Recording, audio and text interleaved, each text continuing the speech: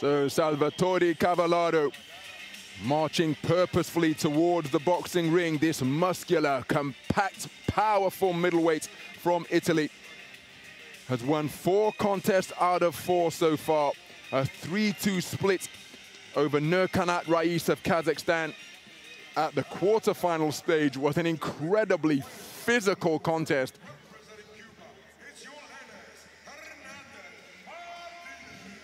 And his opponent coming out of the blue corner is Cuba's Yoenlis Hernandez, 24 years of age, part of an 8-man Cuban boxing team. He too contesting in his 5th bout of Belgrade 2021. And it's been really impressive so far, eliminating Wanderlei Pereira of Brazil in the round of 64. Then Birol Aygun of Turkey, unanimous points decision winner over a man who was celebrating his birthday, Summit of India, in the round of 16. And then a 5-0 points decision unanimous win over the reigning 5-time champion of Croatia, Gabriel Vucic, bronze medalist in the 2019 European Under-22 Championships, where he used body shots to very good effect. So, one of 5 Cuban medalists here in Belgrade 2021. From the 8 men they sent is Hernandez. Cavallaro, one of 2 Italian medalists from their 11-man team. You can see the difference in statures during the course of the final instructions. The tactics clear as Nagi Osman of Egypt sends both boxers back to their respective corners. And we are underway, 75-kilogram middleweight action at the semi-final stage of the 2021 World Boxing Championships between athletes from Cuba and Italy. The man wearing red, operating out of the southpaw stance, is Salvatore Cavallaro, 26 years of age, from Catania, appearing in his 4th World Championship tournament, having been an ever-present since the 2015 edition in Doha. The man who just scored with a long right cross to the body is in his 1st World Championship go-round, and that is Yoenlis Hernandez of Cuba. The man from Cambuy has acquitted himself very well indeed. Big, tall, strong middleweight, and he uses his attributes of range and reach well, as he did with that left jab, right hand to the body there. Good variety in his work. Now Cavallaro seems standing on the edge of punching range, but he can close the gap in a flash, and then he bursts away with quick punches, often claims his man so that nothing can come back once he gets into punching range. Incredibly strong, resilient, and possesses wonderful concentration. He's occupying center ring at the moment. Nice head movement from the man in red to slip that jab. This time it was the step back, as Hernandez just looking to measure his man, but there he did find the range with a backhand flicking jab, reminiscent of the Eastern assassin Larry Holmes, who used that lead left hand to terrific effect. Cavallaro coming forward with winging roundhouse hooks, but couldn't find the range, only the arms of his opponent. Cavallaro on the front foot, both men standing flat-footed. Right hand lead is a beautifully picked punch from Hernandez beyond the midpoint of this opening round. So the watching and waiting continues, the feinting with the eyes, hands and feet, as just defensive jabs being used. Southpaw left over the top, not too far away from Cavallaro, but the right hand of Hernandez landed altogether more solidly behind a left jab, which set the shot up from the man in blue. So nice movement with the feet from Hernandez. Cavallaro didn't keep the attack going, and while Hernandez had his back to the ropes, Cavallaro was beyond punching range because it was a single phase attack. And there's the right hand to the body that Hernandez has used to such good effect. Scoring shot, an investment to slow the man down in later rounds. Picks that punch very well. Both men looking to be explosive. Just after the disengagement, Hernandez was looking to turn a right uppercut into the serratus just beneath the armpit of his opponent. Good left hand to the body from Cavallaro. Hernandez coming forward behind a triple jab, but no real range in terms of effectiveness, but there certainly was on that second left hand, just causing Cavallaro to lose his boxing stance momentarily. 10-second clapper has sounded. Cavallaro again with the expressions and the activity as he comes forward. Shots exchanged after the bell. I happen to think that's a good round for the man in blue. Agreed, agreed. He raided in with that right hand. He's got quick hands. And for the most part of that round, what we saw was Hernandez leading off. Cavallaro, for the opening part of it, the opening couple of minutes at least, almost allowed that to happen. And it's Hernandez who's got it across the board, 10-9. So the problem with that for him is that he can't really allow the Cuban to punch first, because if he's going to try and trigger him and then come over the top of it with a left hand, which is what he was looking to do at times, the Cuban's hands are too quick for that.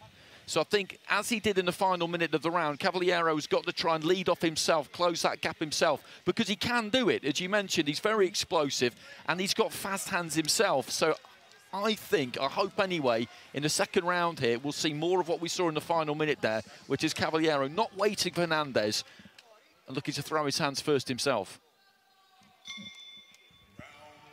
So we move into the second round then. Both boxers quickly out to center ring to begin this second 3-minute frame. Cavallaro conceding the opening round unanimously. There he takes a hard right hand to his chest plate from the man in blue, and right in the opening 20 seconds, Cavallaro is looking to get busy, but now it's the posturing and the feinting from beyond punching range. Nice head movement to make the man in blue miss, and now he just stands with that backhand cocked, locked and loaded and ready to unleash. Always gives the impression that he's about to do something explosive and violent at short or mid-range. But again, won't want to be too circumspect, given that he was out-punched and outscored in that opening round. Now, this is another angle, another wrinkle to the skill set of Hernandez. The 24-year-old has taken one national title in Cuba, and that was way back in 2015 in the 60-kilogram lightweight division as a youth. Now, there is a good forward foray from Cavallaro. Pinned his man to the ropes and got through with the southpaw left hand. And so as a result, there's very little international experience under the belt of Hernandez. But the man from the Caribbean island acquitting himself very impressively indeed in this, his World Championship debut. Such strength in depth. Well, in all the Cuban weight classes, truth be told, but middleweight, there's going to be a whole line of occupants battling for that one jersey. Hernandez has got it currently, having won the national selection tournament in Havana last year. And that is why he's here, and he's boxed his way all the way through to the semi-final stage. Cavallaro looking for a left cross over the top. Dancing and darting in front of his man is Hernandez. And again, the clock is in his favor. Cavallaro celebrating that cess, but it was a roundhouse right which landed with the forearm, making it a forearm shiver from the wrestling ring. Good head movement from Cavallaro to make the man miss.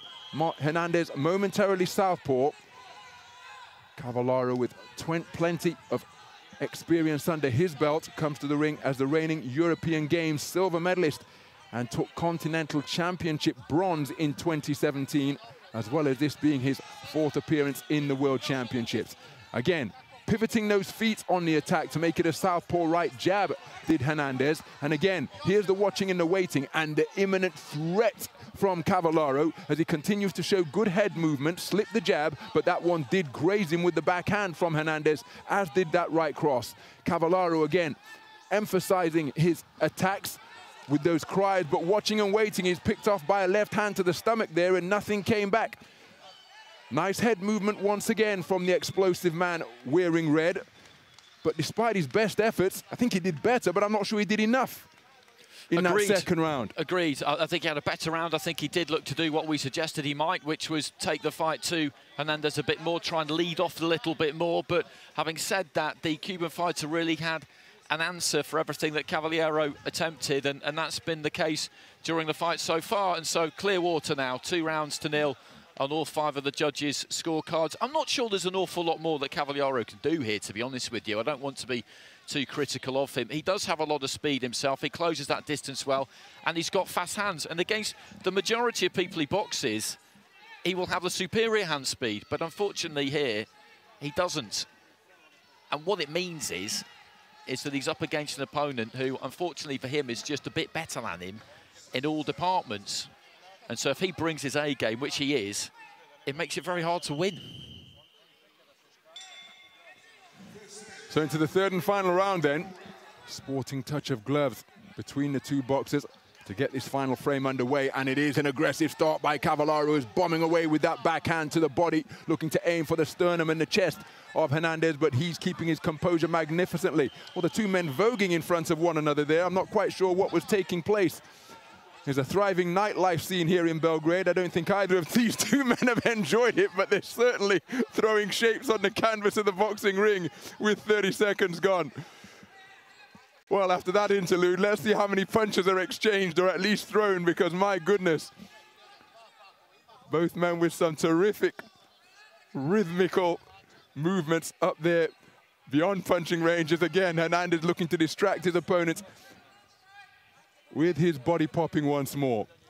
Minute gone in the third and final round. Good left hand scored from Hernandez. A thudding left came in from CAVALLARO, but it was a roundhouse left with the inside of the glove once again, and only found the arm of his opponent. Mentioned his continental successes in recent times as Hernandez scores with a good right hand to the body, then left jab upstairs. And in both the 2017 semi-final of the European Championships and the 2019 gold medal bout of the European Games, beautiful left-right from Hernandez. CAVALLARO bulldozing his way back in, trying to find a range, but he's only fed another flicking right hand before Hernandez goes walkabout. But in both of those medal contests, as CAVALLARO scores with a good left hand, it was Alexander Kizniak who got the better of him. Remember, the man from Ukraine was undefeated in the entire Olympic cycle. Was 2 rounds to the good against against the man Herbert Carvalho from Brazil in the gold medal bout. Continued to press in his characteristic style, walked onto an absolute dynamite hook, dropped to the canvas, got up too quickly, staggered around the ring, and the referee stopped the contest. So he came away with Olympic silver. That is the man who has accounted for CAVALLARO in continental championships in the last Olympic cycle. Well, CAVALLARO really is pitching still. He believes he can win. He's going for the shot that he thinks will bring about the win. But Hernandez showing wonderful composure. Look at the way he's able to slip that shot. He was caught by a left hand to the body. CAVALLARO continuing to press, just increases the distance as I say that. Roundhouse right was easily avoided by Hernandez. But CAVALLARO still in there pitching. He's given an awful lot in this contest, breathing through a wide open mouth, but he's still in there, hoping to time a shot to perfection. So for Hernandez, as the 10-second clapper sounds, he's just got to keep his concentration, because again, we've just given a perfect example as to what can happen when concentration is lost for a minute with a boxer in front by a country mile. That hasn't occurred here. We've made it through to the final bell, and surely it will be Yoenlis Hernandez of Cuba who goes through to the gold medal bout, leading 20 points to 18 coming into the final round, and really boxed very impressively in that final 3 minutes once again. He did. He boxed very impressively throughout the course of the 9 minutes. Sometimes you just get a contest where one fighter's just that bit better than the other one, and it doesn't matter particularly what the other one attempts. It's just not going to make all that much of an impact, and that was the case there. And I don't say that to be disparaging of the Italian in any way, because he brought a good fight. He tried everything that he could. He's a very good fighter, but he was up against somebody a bit better than him, and at elite level, at any level, that happens sometimes. There's no shame in it. Ladies and gentlemen, bring it close to that 467. With your judges ruling in favor of your winner by points, declared by unanimous decision. To the blue corner. And there is confirmation of a unanimous points decision victory for Yoenlis Hernandez of Cuba. He goes through to contest championship gold and looking to continue Cuba's rich tradition in that division. Wonderful to see the sportsmanship between the boxers and the coaches of their opponents. But what a wonderful moment for Hernandez. In his World Championship debut, he will be appearing in the final. Salvatore CAVALLARO, a fantastic tournament for him. His 4th appearance here on the World Championship stage, and he will have his name in the record books as the World Championship bronze medalist, and not to mention the $25,000 US prize that goes with achieving that magnificent accomplishment. That's definitely going to soften the blow, isn't it?